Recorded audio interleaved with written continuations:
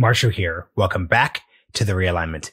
Today's episode really brings the show back to its roots. Speaking with academic Matthew Goodwin. He's the author of a new book, really interesting. It's called Values, Voice, and Virtue, The New British Politics. We're focusing on a bunch of topics we've always loved covering on the show: populism, future of conservatism, and broadly, what the past 10 years of British politics that have really been upended by revolts against party leaders, Brexit, all of those big debates, how any of these things have anything to do with what's happening in the United States and how they could shape how we think about the upcoming 2024 election and the Republican primary. It seems to come down to a contest between Donald Trump and Ron DeSantis. A lot of great stuff in this episode. I know you'll get a kick out of it. If you enjoy this, you should definitely check out the Supercast, where Sagar and I answer questions from the audience and go a little deeper into the topics that we're covering during the show. You can go to realignment.supercast.com or click the link at the top of the show notes. Huge thank you to Lincoln Network for supporting our work. Hope you enjoy the conversation.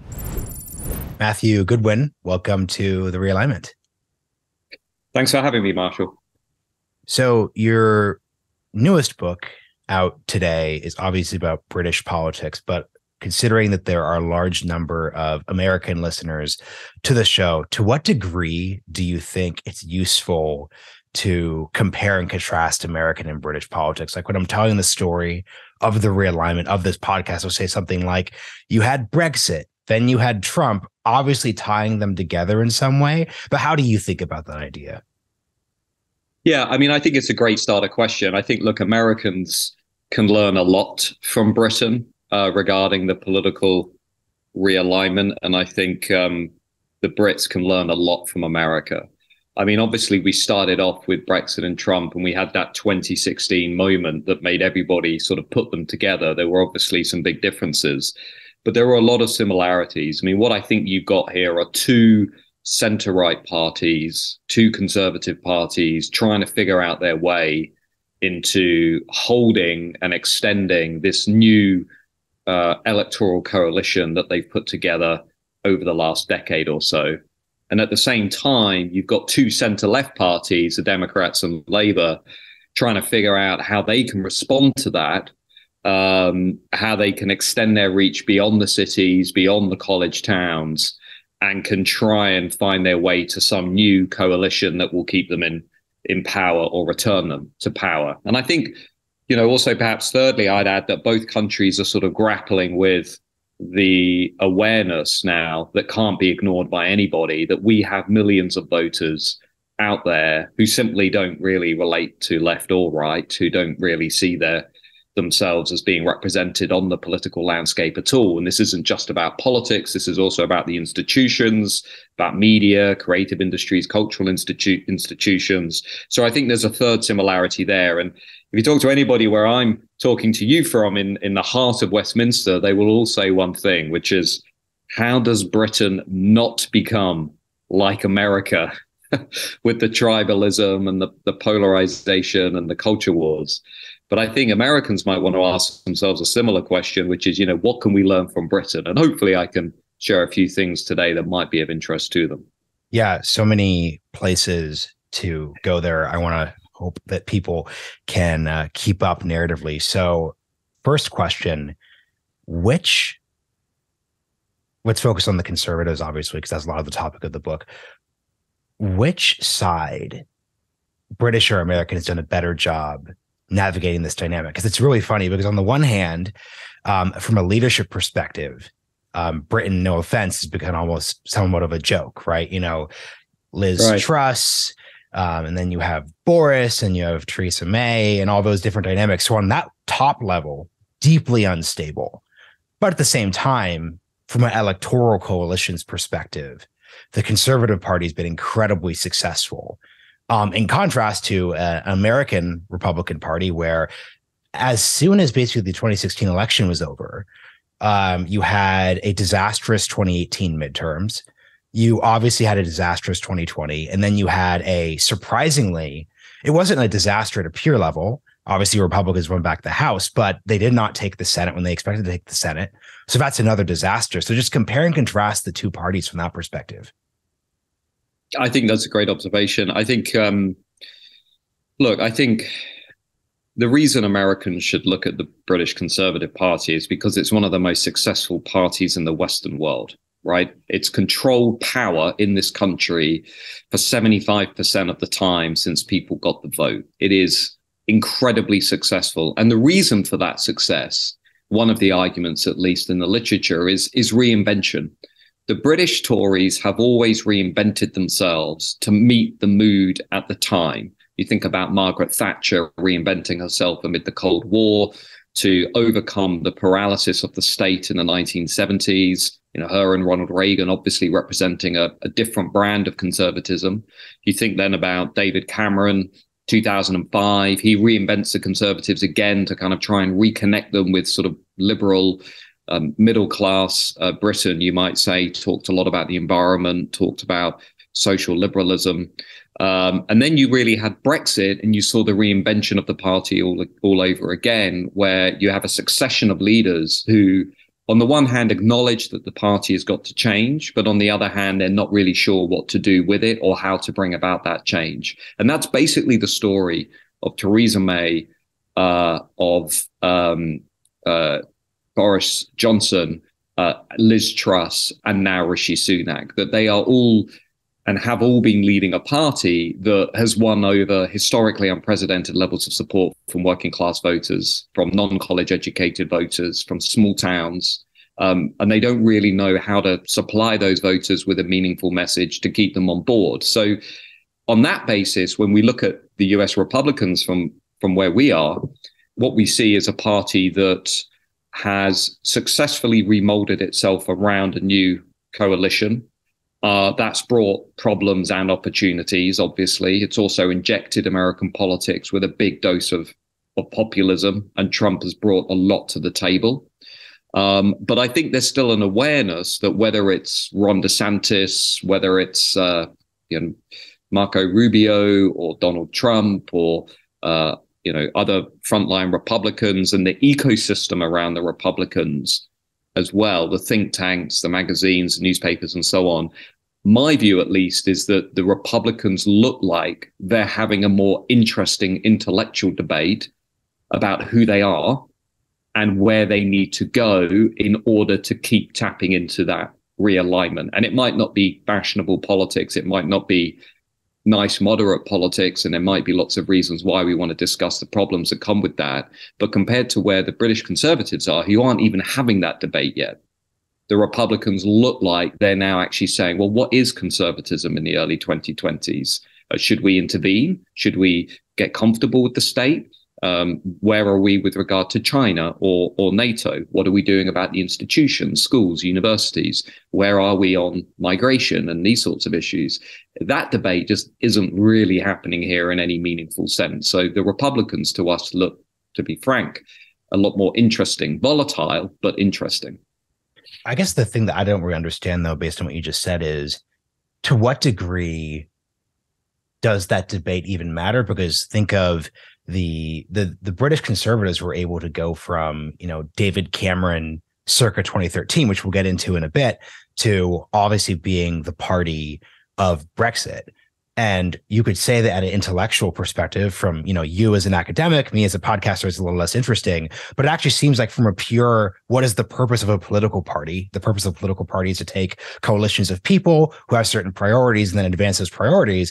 It seems like it's a tremendously successful institution, which in of itself is kind of ironic. So I guess to what degree do you think the British Conservatives would be in a better position if there was more explicit debate versus, okay, let's just sit in a room, read the quote unquote vibe, and then try to translate that into something?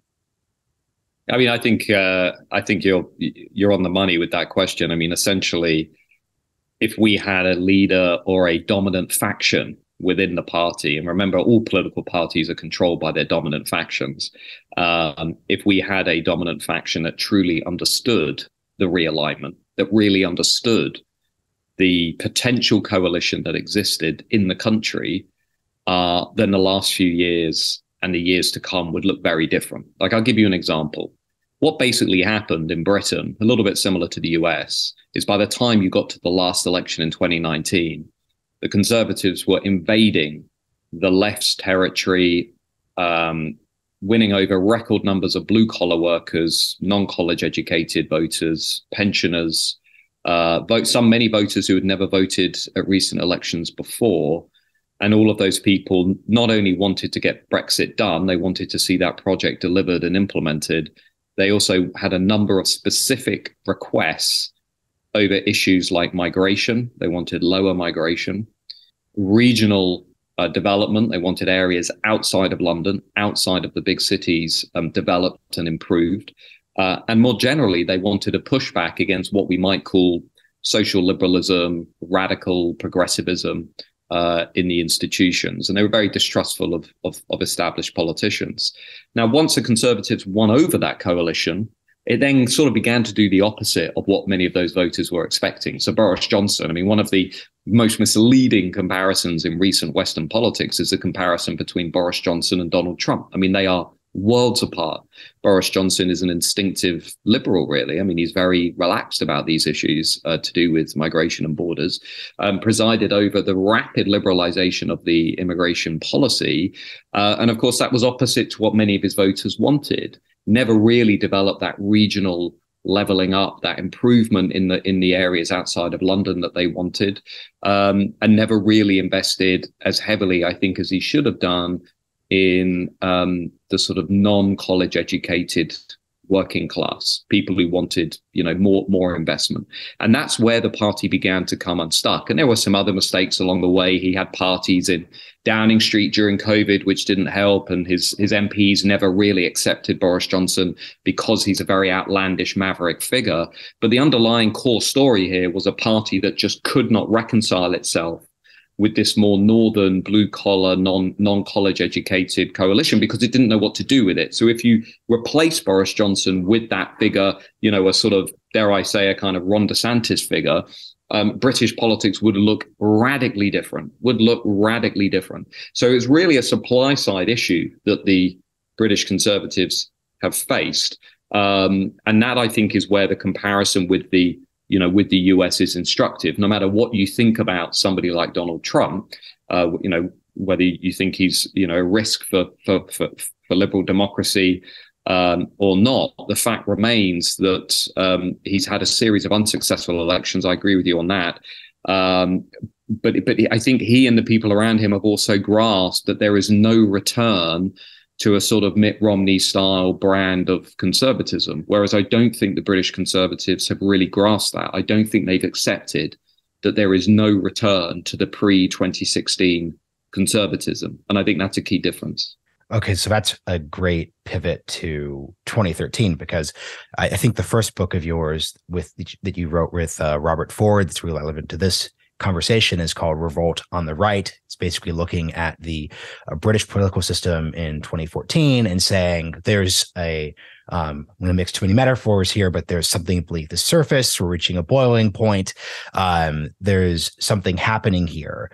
Describe for me what 2013 British politics looked like. And just to give a quick example of this, when you're speaking about going back to Mitt Romney, the 2013 version of American politics is, okay, we just lost this election to Barack Obama. We need to, let's say, reach out more to Hispanic voters. We need to find ways to make concessions on the issues such as like gay marriage because we're out of step with the electorate on it. We have to find a way to expand our coalition, blah, because the Republican Party's lost 7 out of 8 popular vote elections. That's the real Mitt Romney 2013 consensus there. What is the version that you're referencing when you're saying parts of the British Conservative Party would like to go back to that? Because like you all don't have the same situation with like tax cuts. It's not like quite the same like metaphor there. So help us understand that. Well, I think firstly, it's fascinating going back and looking at that Romney period, because the point about Hispanic Latinos was not inaccurate. I mean, that was a good assessment given where the Republicans are today, making some big inroads among those groups. Look, I think. Oh, but one thing I think it's important, but actually this kind of gets at your actual work, which is that the way that the Republican Party actually ended up getting there was different than the one you would have said in 2013. Yeah. So in 2013, the take was, okay, we need to improve our numbers of Hispanic Americans, immigration reform, amnesty, pick whichever word you want to use. And this is separate from whether or not that's a good or not policy, but it was a political call, when actually the path that Donald Trump took the Republican Party down was, let's up our votes with working class voters who will probably align with us for reasons of like class and education, not necessarily race. So like, that's an interesting example, but sorry, please go on. No, I think that's a very good point, because the assumption was very different, and in essence, I think Republicans were surprised by the scale of their gains among the Latino, Hispanic, working class voters. But you see a very similar parallel here in Britain, and this is why I think we're a few years behind you.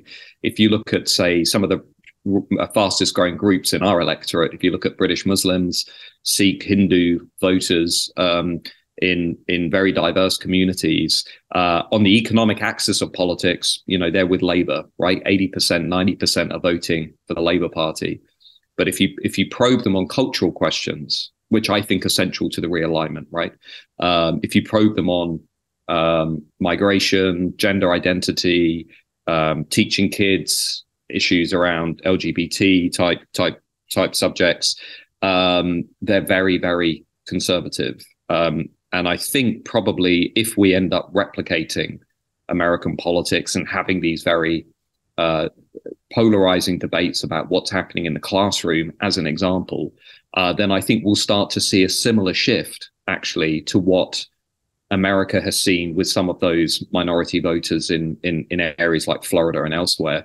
So it's just something to be aware of. Going back to your question about the early 2010s, look, what happened is we had a liberal conservative, David Cameron, and his chancellor, George Osborne, who essentially stood in the legacy of Thatcherism and made a fundamental miscalculation. The way that I would tell British politics in a couple of lines, the last 20 years of British politics, is like this. Tony Blair and the Labour Party basically went all in on the university-educated middle class, and they assumed that workers had nowhere else to go. They were followed by David Cameron and a liberal brand of conservatism that doubled down on the same groups of voters and assumed that traditional social conservatives had nowhere else to go. So by the time you got to Brexit, millions of voters, both on the left and the right, had basically been left behind, not only economically by globalization, by the legacy of the financial crash, but also politically by their parties, which showed not much of an interest in them, culturally, because they held values that were not reflected in the values of the institutions and the national conversation. And so they were primed for this rebellion on both the left and the right. So the brand of conservatism that flourished just before those Trump and Brexit revolts was a very, very metropolitan, London-focused, middle-class focused, socially liberal brand of conservatism that was out of sync with where the conservative electorate was, basically. And I want to take your point about they assumed that working class British voters had nowhere left to go and tie it back to your earlier comment when it came to Sikhs, Muslims, like other groups who agree with the left on economic questions, at the 90% rate, but on other issues, it's somewhat different, is basically the assumption that in Britain, you're seeing increasing number of voters who are seeking to vote along, let's say, like cultural and social issues separate from his economic priorities. Because that's another question that comes after that comment would just be the way you're seeing that dynamic replicated in the United States is you have, let's say, the Donald Trump wing of the Republican Party saying things like, look, we've got the working class voters when it comes to social cultural issues. But the way we consolidate those gains is we say, look, we are no longer trying to abolish entitlement programs as we know it. Like this is a sort of small fight that's happening between the Trump wing and the DeSantis wing. And of course, the Mitt Romney wing, is the Republican Party going to accept New Deal liberalism in that sense and just move on because that's where the voters are? You might not agree with LGBTQ policy, but guess what? You like Social Security. Is there an equivalent debate in the UK? Because obviously your economic, you don't have an equivalent of Social Security where the right was spending, 80 years trying to change it in different ways. Or maybe you do have one. I'd love to hear that. Well, I mean, what we have is our National Health Service, which is, the closest that we've got to a state religion or a third national rail of religion politics in that sense. Yeah, I mean, it's remarkable, and there is a fault line for sure in British politics between, you know, a Labour Party that historically owns that issue, that is seen to want to invest in the National Health Service, and then on the other side, a Conservative Party that voters are suspicious wants to essentially put tax cuts before anything else and strip away investment in public services. And one of the reasons why your viewers and listeners might know that Liz Truss, the Prime Minister who lasted only 45 days, was so unpopular, was because really voters could sense that what she was offering was a sort of an almost extreme Thatcherite vision of the country, which was overwhelmingly focused on tax cuts and deregulating the economy and helping finance in London, and was not sufficiently in sync with the rest of the country when it came to things like public services and what you'd call social security. And if you took an average voter in Britain, an average voter basically leans a bit left on the economy and leans a bit right on culture. That's basically your average British voter. So when the Conservatives have been socially liberal and economically liberal, they've really fallen out of love among voters, and it's been a really big problem. So the reason Boris Johnson was so successful in 2019 was because he not only promised to get Brexit done, but he also appeared to voters to kind of grasp that. He talked about investment in the National Health Service. He talked about building more hospitals. He talked about trying to level up the country. And he also seemed to, and in 2019, seemed to give an impression that he wanted to get Brexit done. He wanted to control immigration. And so there was that left on economy, right on culture presentation that voters have been looking for. Now, what happened once he entered office was something very different. You know, we had the COVID pandemic, and he ended up liberalizing immigration, and voters quickly became quite disillusioned with what Boris Johnson was about as an individual. But the underlying story, I think, is a party that has very often in its history become disconnected from this realignment, partly because of the people who dominate the upper echelons of the party and dominate the donor networks of the party, and that's left it very vulnerable. You know, and I think that supply side has never really been quite sort of in sync with the public demand.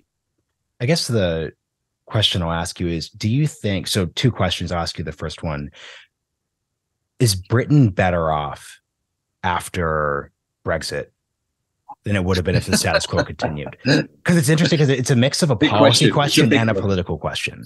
Yeah.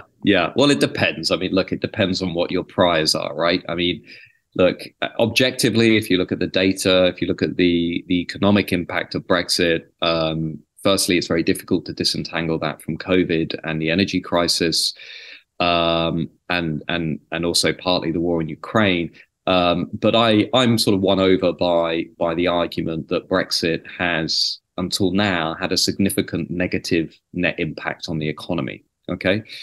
However, I also know from my own research and the research of others that the reason why people voted to leave the European Union was not chiefly because of economics, right? That there were very strongly felt concerns about wanting to be a self-governing nation, about wanting to have a accountable, transparent democracy, and wanting to lower or be able to control inward migration.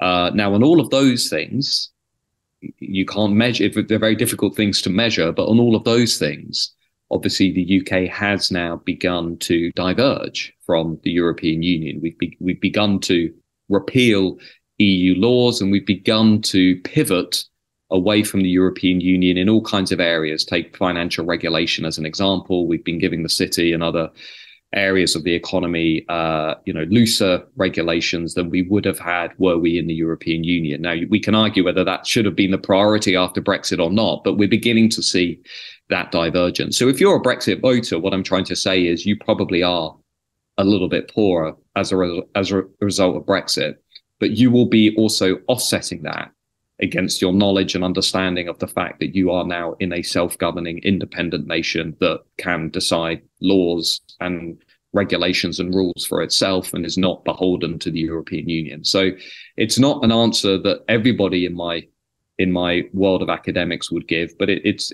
the one that I would give, and it's a mixed bag.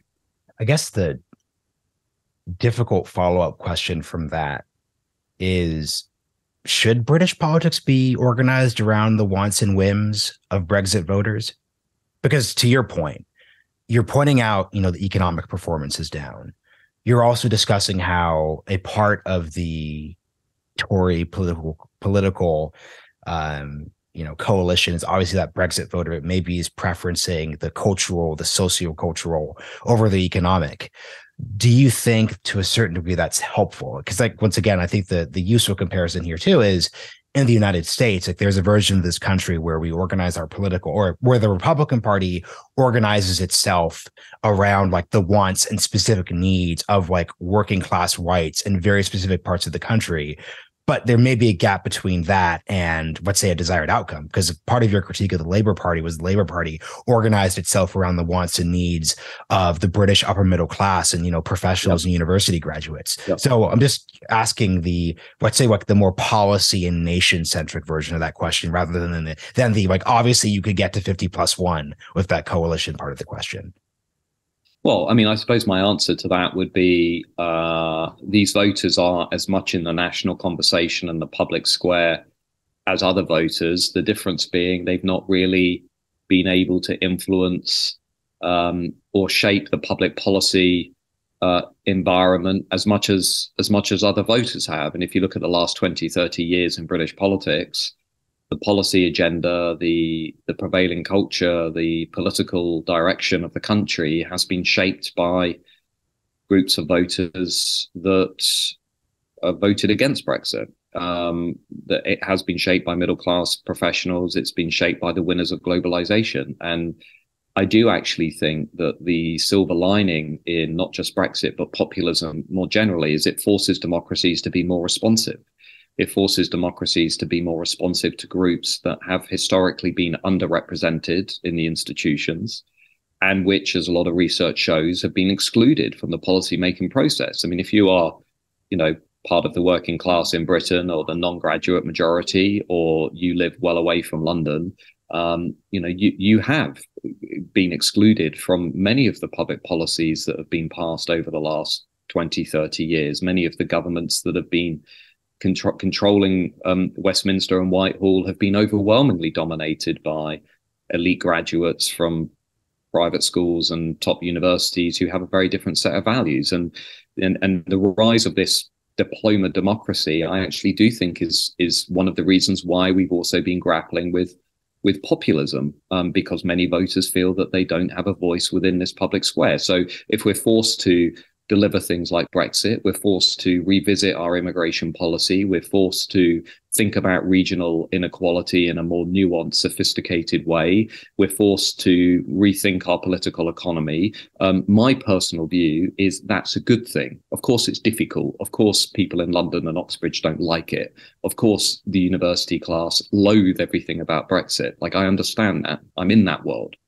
But to build a better, stronger, more united, unified national economy and democracy, everybody's voice has to be included, which is why, to be frank, when Brexit was voted for, and I didn't personally vote for it, but I did shrug my shoulders and think, well, we better get on and do it, which is a very different reaction from many people in my world, which was let's overturn it, which I didn't think was a sustainable position to be in.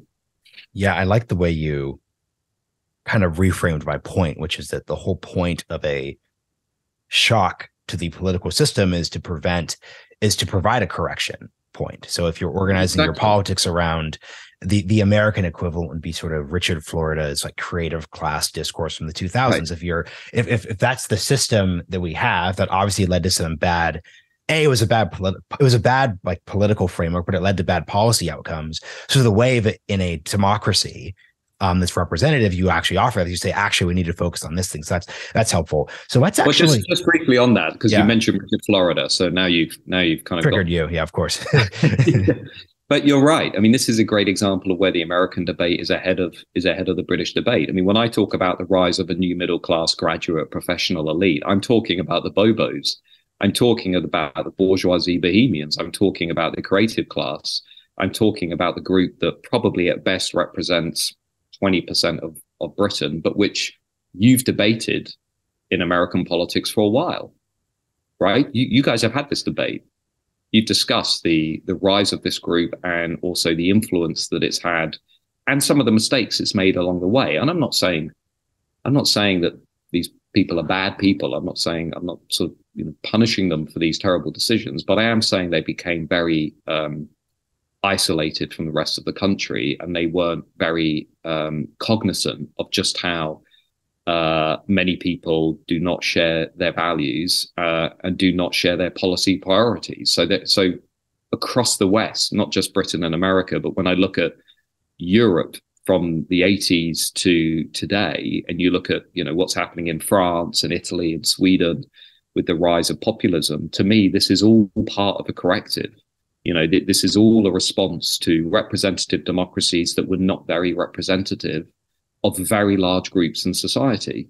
And that comes with a lot of ugly stuff. It comes with a lot of risks and potentially an erosion of democratic norms, right? Which we also have to be very receptive to. But over the last 20 years, I've not heard much reflection about how liberalism and also the governing class overreached in a number of policy areas. And that essentially is what I think has happened in Britain. It's interesting. I want to speak to the center left here and just the left broadly. You have a good line in your book, which I think has really shaped the way I've thought about this space for the past 2 years, which is all realignments generate reactions. So it's easy to say, to listen to the first half of this podcast and say to yourself, okay, so here's the path forward.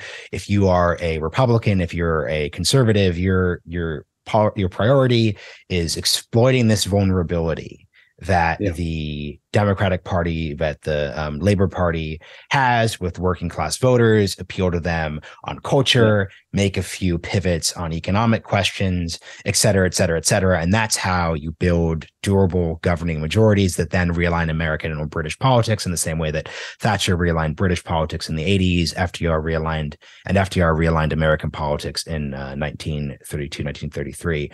The problem, though, and this has manifested itself in America. I'm curious how it's manifested itself in Britain, the United Kingdom. But okay, here's a quick pause. How should I refer to the UK? Because I said Britain, I've said the UK. I'm not going to say England because obviously, that's more complicated. But what should my generic phrasing for your country be? England is a whole other subject. Yes, I know. Another point.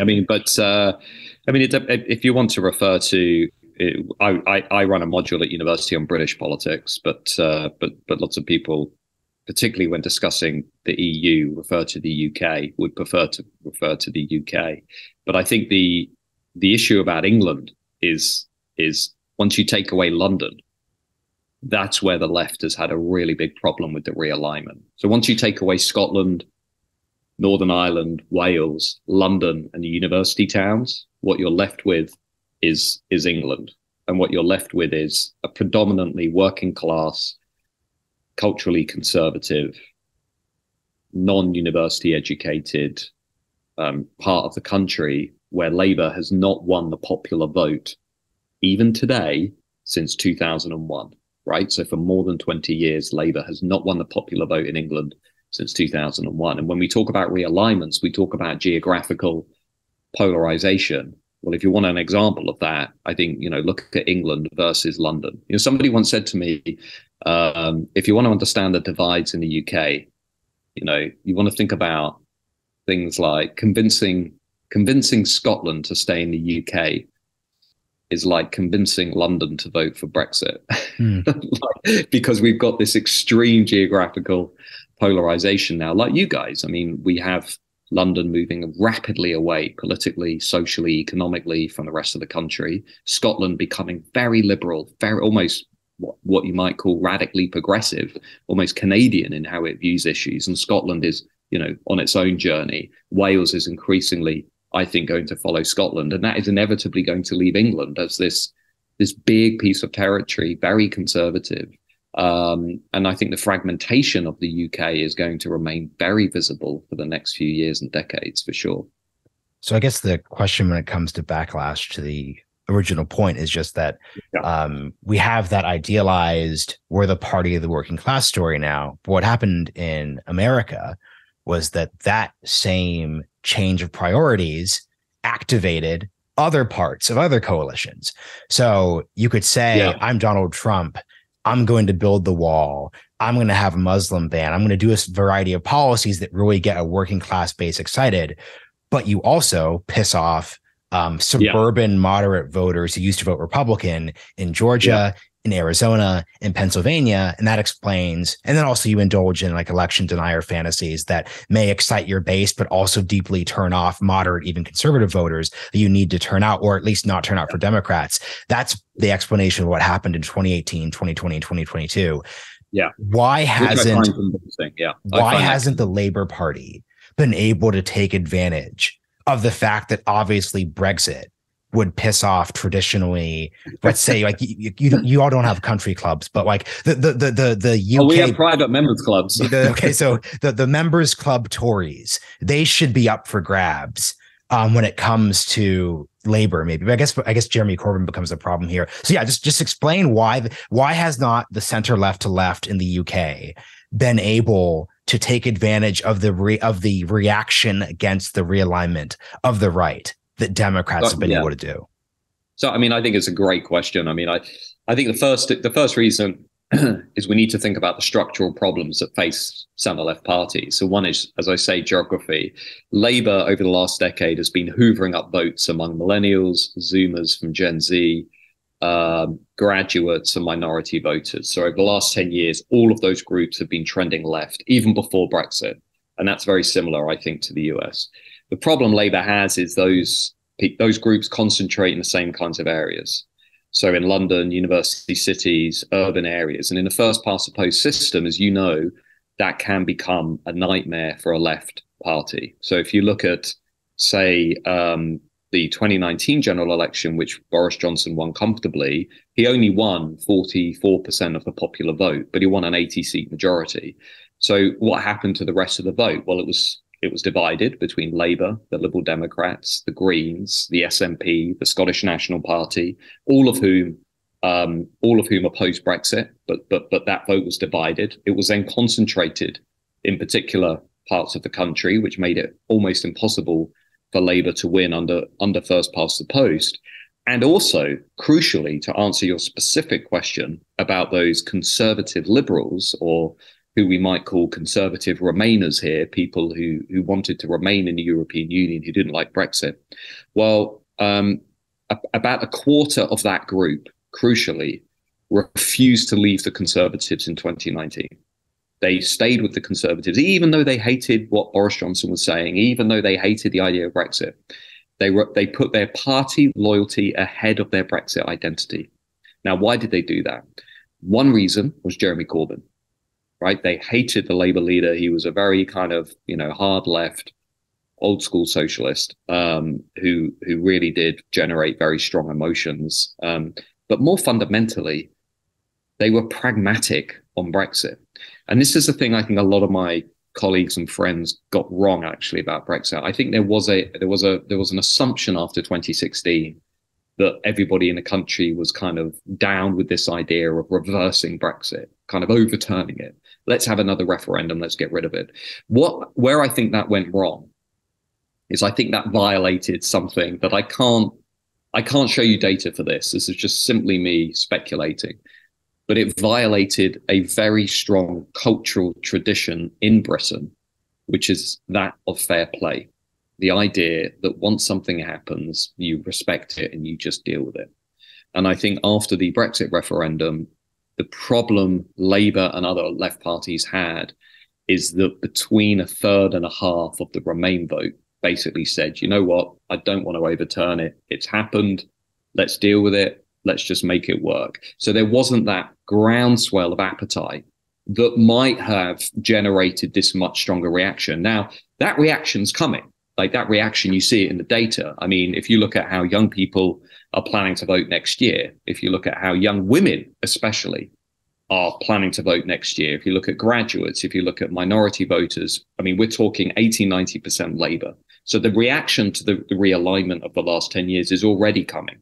Like it's already en route, and it will probably sweep away the Conservatives at some point. But in the context of how Brexit was made possible and how Boris Johnson was made possible, they simply didn't have the numbers.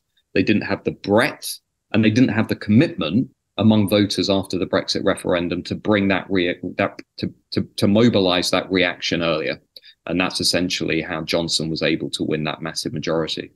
No, and I think your explanation gets at the differences between American politics in the late 2010s and British politics, in the sense that Brexit really was the perfect issue to advance a populist right perspective in Britain from, because it was one that was obviously noxious to some parts of the electorate, but it wasn't just so noxious that you would lose, that you were still able to retain those voters, those remainers, when it seems like the set of issues that Republicans had to deal with, there were just too many. You can't have COVID response and election denial and the wall. It just seems like you really had just like 10 different areas where it was just unsustainable. And then you had individual political candidates. So, right, if you're looking at a state like Pennsylvania, it's not just Trump. It's like you literally have a Republican gubernatorial candidate who was talking about trying to overturn the 2024 election. It just seems impossible for one party or coalition to keep together in the face of that. So, in this last section, I'd like to get really to your book, because this, you've been writing about the populist movement for over 10 years. I think these conversations have transitioned into the, okay, we get it. In the sense that, there's been enough data. It's not 2015. It's not 2016. We're not speculating. This becomes literal. So several things I want to go through here. So number one, what do we all do with this? Right. Yeah. So because I think what makes this book and your most recent book from 2018 so interesting is that you're writing about how these are broad, like socio-cultural political forces that are sweeping through Western societies. So even if you are the most center-left Joe Biden Democrat or the most far-left Jeremy Corbyn Labor Party member, you have to reckon with these forces for good or for ill. Yeah. What's just your broad framing for how Western society should think about this? Yeah, well, I think it's the $1 million question. So I think a lot of the points I've made over the last 5 years come back to this point about representation. I really do feel quite strongly that there are some quick wins that Democrats could put into place, and I would consider myself to be a disgruntled Democrat who is sort of watching from the sidelines. And by Democrat, you mean in the sorry, yeah, I don't mean I don't mean a US Democrat. Although in the past I certainly would have described myself that way. But I mean, I'm a believer in the system of democracy. Look, I mean, the groups, I think if you looked at it on paper, it's quite straightforward. The groups that have been voting for these parties, remember, also I'm shaped by my experience in Europe as well, okay, in France and Italy and elsewhere. These are groups that have been pretty consistently excluded from politics, from the media discussion, from creative industries, from cultural institutions. If you're working class, if you haven't gone to college, if you are culturally conservative, you have very good reason to feel that you're not included in the corridors of power and you're not included in the national conversation about who we are. And I think there are some easy things that we could do, particularly left parties could do, to give those groups a greater sense that they're represented. I can get, if you look at the Labour Party in Britain, 90% now belong to the graduate class. Only 30% of the country have a degree. Half of them have gone to Oxbridge. I mean, and this is a Labour Party. The biggest single group within the Labour Party are political careerists who have only ever spent their lives in politics. Okay, have never had other careers, have never kind of done anything else. So I think there's a representation point first and foremost, which I think is critically important. But my second point is one my many friends in the Labour Party never like to hear, which is compromise. There has to be a compromise on these cultural questions. There has to be a new consensus around these issues to do with migration, around these issues to do with the integration into the social fabric of minorities and new arrivals. There has to be a consensus around what the values of our society are going to be. And I think there's a third specific challenge for the centre left, which American viewers might not necessarily want to hear or like to hear. But I think they need to do a much better job at calling out the more radical, progressive voices that are pushing policies that are opposed by a large majority of voters. I'll give you one example that I think will speak to the American experience. We had a piece of legislation in Scotland recently called the Gender Recognition Reform Bill, which would allow children, 16-year-olds, to legally change their gender without any medical supervision. And they only needed to live in their new gender for 2 weeks, and then they'd get a certificate and they would legally transition. Or they'd legally be, have a new gender. Voters did not care about this issue when it was brought forward. But because radical progressives wanted to make this big battle over this issue, they wanted to kind of put this forward, it became a massive issue. And when we polled voters on it, only 20% supported it and 80% opposed it. 80%. And what happened after that was pulled, that law, Nicola Sturgeon lost her job as the leader of the SNP. The independence movement in Scotland was knocked back years, perhaps decades. And voters became aware of the fact that there is this project or this idea that is trying to bring about these policies which are wildly unpopular. And I could show you a whole list of other things that would convey the same point around policies on migration, to how we refer to women and so on. And I do think this isn't just about culture wars. I do think the centre left, in the same way that the centre right has to isolate and moderate hardcore populists, I think the centre left needs to do a much better job at dealing with radical progressives. And it has to basically say, look, we're not going to push policies that are wildly unpopular. We're not going to promote ideas that are going to alienate millions of Hispanic and Latino or African American voters, defund the police or whatever it is. And unless this begins to happen, moderates and independents, I think, are going to be increasingly alienated by both sides, which is what I think you saw at the midterms. I mean, the moderates and independents seemed to swing to the Democrats, partly because Trump reminded them of all of these crazy people over here, but also the Democrats had, that sort of distracted from the internal difficulties that the Democrats have as well. And I think it's going to be a difficult challenge. Those are the three things I would instantly point to as things you could meaningfully do something about. Man, something I'm wondering, you're just bringing up Nicola Sturgeon, and we're talking about Theresa May and Liz Truss and Boris Johnson. The British, you all do a real incredible job when it comes to just overthrowing leaders who are seen to have made mistakes. And this is separate from the, critique of American gerontocracy, which I think has kind of gone too far and is kind of a little separate from like analytical logic. I mean, what I'm really saying here, though, is the American political system is one where Hillary Clinton, despite losing the 2008 primary, despite having weaknesses leading into 2016, is able to win the Democratic Party's nomination.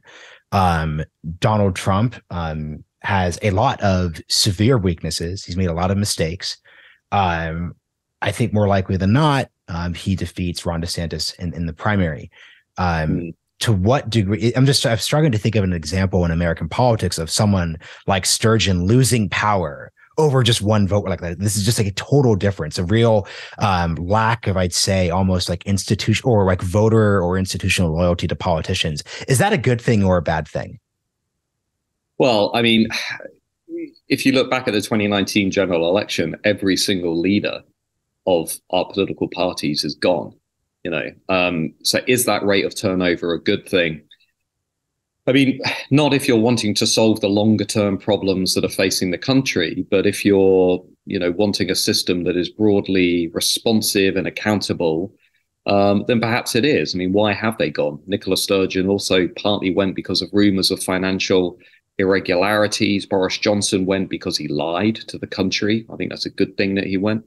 Jeremy Corbyn went because he failed a massive election test and was also seen as a security risk were he to have become prime minister. So I think each of them have gone, Sorry, for good reason. why is that? That was a little, yeah, I realize that you're in British politics, but I think for the American listener, they're like, whoa. Well, Jeremy Corbyn was not only a failure at elections, but there was a very serious concern about the extent to which he would support NATO and maintain the UK's relationships with powers like the United States of America. I mean, Corbyn comes from, the sort of anti-imperialist hard left. I mean, watching, by the way, Jeremy Corbyn manage the war in Ukraine as prime minister would have been quite the experiment in standing up against Russia. I mean, that would have been very odd and remarkable to have watched that taking place. And remember, had only college-educated voters been able to vote, Jeremy Corbyn would have been prime minister. I mean, the only group that he led among were graduates. So it's worth always remembering that. What we've got in Britain is record levels of volatility. So we've got record numbers of voters changing their vote choice, which is why I don't think this realignment is over. I do think, as I say in the book, we've just pressed pause. I think the realignment is going to continue to work its way through the system. I was talking with a French journalist this morning who was reflecting on where Macron goes amid the French realignment. And he made the very good point. He said, well, Macron is third. All we know is the realignment is either going to be led by Marine Le Pen or Jean-Luc Mélenchon.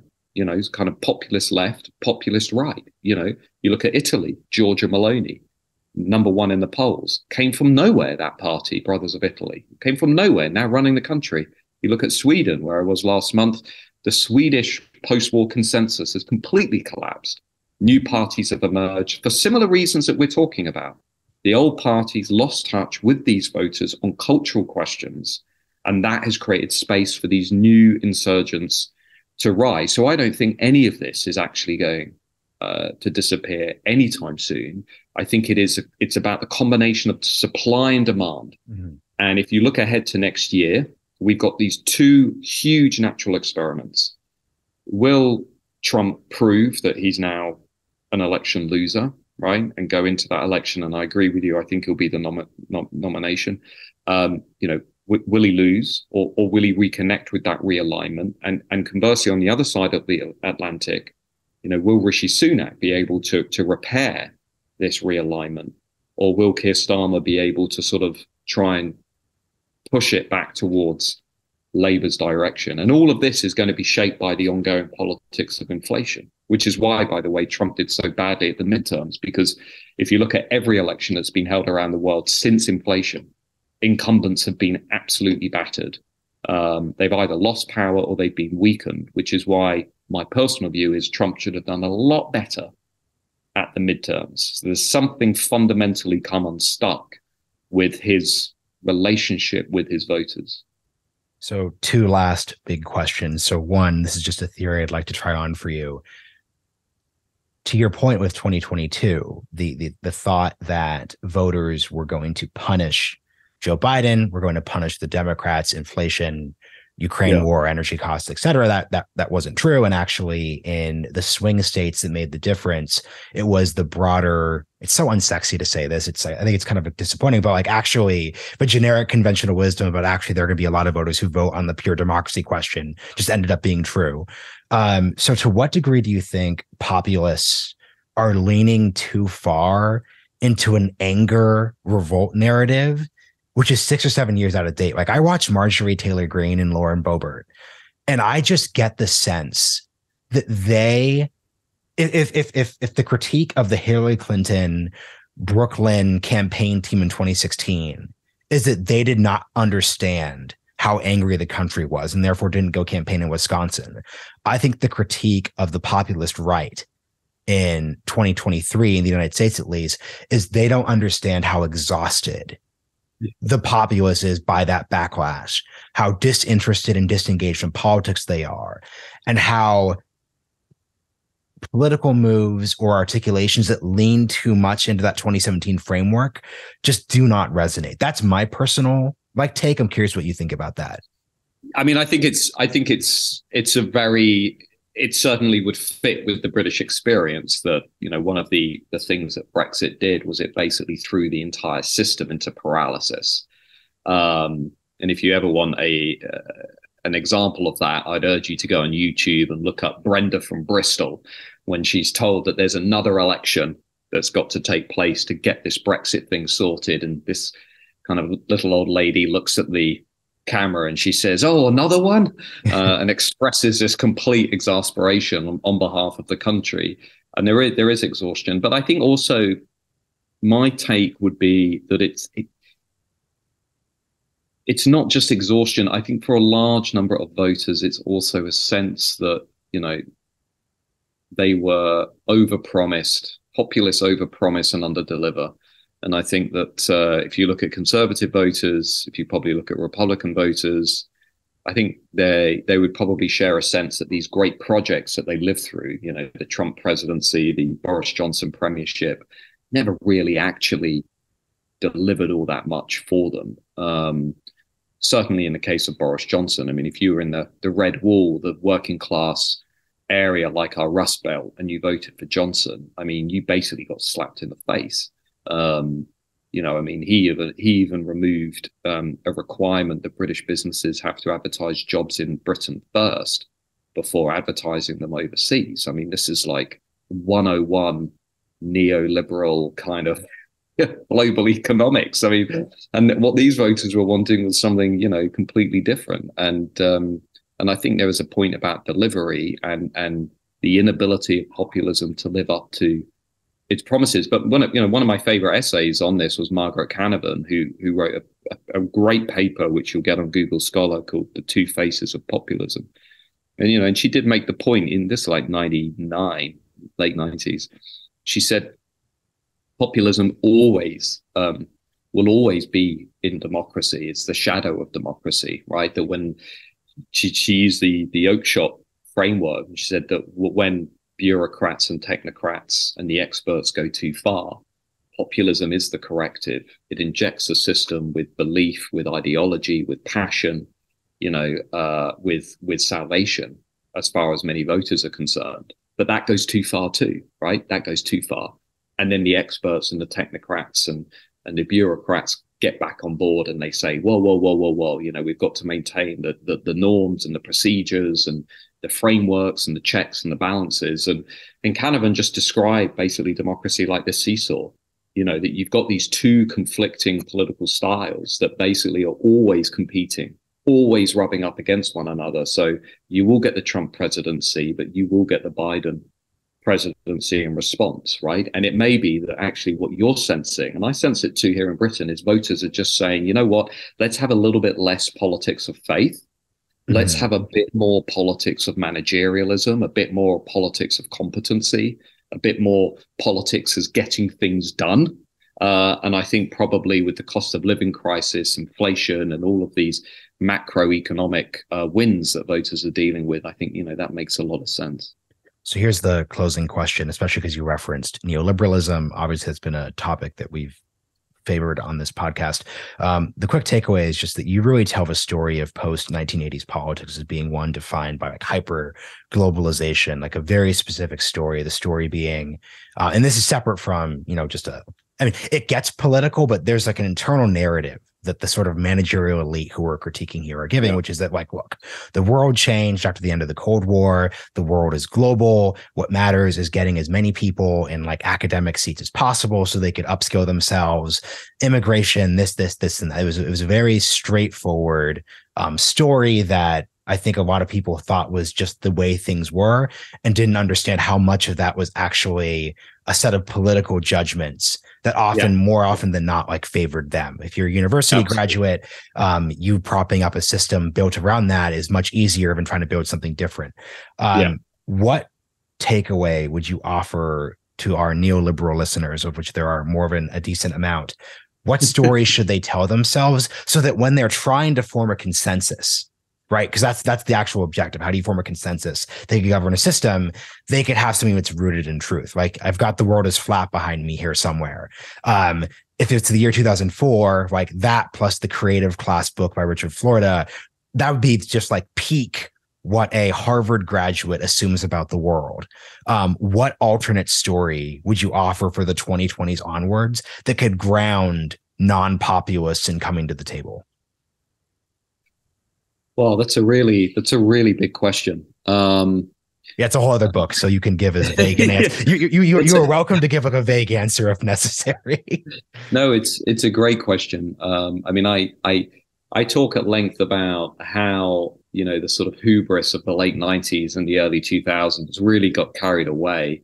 And, you know, a lot of the evidence that's emerging today in economics and elsewhere is pretty convincing, you know, in terms of whatever your preferred term, a commitment to, I use hyperglobalization, drawing on Danny Roderick, and I'm sure others will have their own word, but this sort of, you know, the big liberalization of finance, of economies and deregulation had, you know, clearly very disproportionate effects and really did smash workers and non-college educated voters in specific parts of the Western economy. And we're still living with the consequences of that. So I don't think there's any way back for people who were involved with that project that doesn't involve reinventing their message and their narrative that in a way that becomes genuinely one nation. And this is the problem that conservatives in Britain have had, which is how do you upskill, repair, and renew your relationship with voters that also partly blame your party for half a century of creative destruction and a legacy of misery, and now we're left with deaths of despair and all the rest of it. And I think it's been very difficult for the Conservatives, and they've, I think, so far shown themselves unable to do that, and they've backed off. So to me, I think it's going to be about trying to come up with an offer that is very, very different from the 80s and the 90s, that is actually accepting of the limits of globalization, that is much more perhaps accepting of shorter supply chains, of investing in domestic workers, investing in upskilling and training, in building more things domestically, in doing some of the things now even the Labour Party here is talking about. You talk about how to respond to a realignment. Well, the Labour Party, if you look closely at its economic policy, it's talking about, you know, nearshoring, breaking up long supply chains, investing in a new green revolution, building more things in Britain, buying more things in Britain, you know, not necessarily committing to the breakup of globalization per se, but certainly accepting that there needs to be more of a balance in how we've structured the economy. To me, that's a starting place. I think just as I said earlier on, trying to get yourselves into a position of compromise. Not an easy thing to do when passions run so high on either side, but I think that's the only realistic way forward. That is an excellent place to leave it. Matthew, can you shout out this book and any previous books you've written that listeners would want to check out? Yeah, well, this book is called Values, Voice and Virtue, The New British Politics, published at the end of this month by Penguin. So this is the book that I'm kind of wanting everyone to read. So I'm going to leave it there. Great. Thank you for joining me on The Realignment. Thank you. Thanks for having me. It was genuinely a great discussion, and it's always nice to talk with somebody who actually knows what they're talking about. So thank you. Thank you.